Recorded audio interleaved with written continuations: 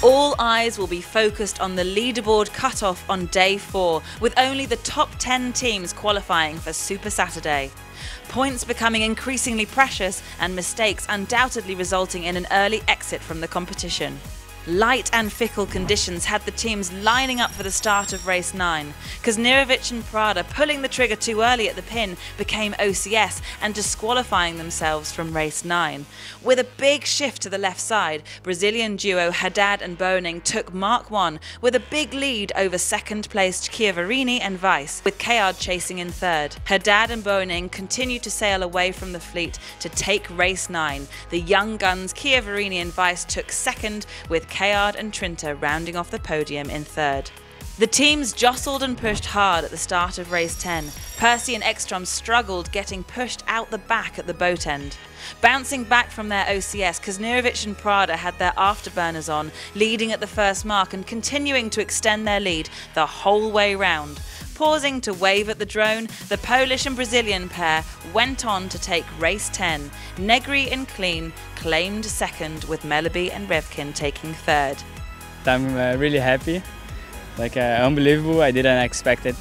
Maguila always said that we could fight for the top 10. I think day by day I'm getting more confidence about the boat, understanding a bit. We know that we cannot finish in the last 3. We have to check the wind because this makes a lot of difference for us if we have light conditions or if we have medium. So let's see. It was nice to sneak in as the last spot. We weren't really, it was kind of hard to keep an eye on everybody, but we knew who we were close with, and we had a pretty nice first race and the boat was going well. Tomorrow we got to keep up in our game and sailing better and do our thing like we know we can do. This is the first time we are winning the qualification round, and it's a good feeling. We are already in the final. We will push. The idea is to win this regatta, and we are fully on. We'll be watching also the other guys sailing quarterfinals and semifinals and tune the boat. And because we are fast, we don't want to change too much. But I think a little bit here and a little bit there will give us this is what we need for winning.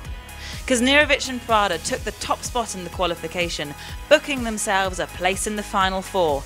Negri and Clean claimed their spot in the semi-finals. Sitting in 10th, taking the final qualification spot, was American duo of Doyle and Infelice. The competition now shifts to the knockout phase. 3 races remain and only 4 teams will contest the final race. With the lion's share of a $200,000 prize purse up for grabs, the pressure now turns up.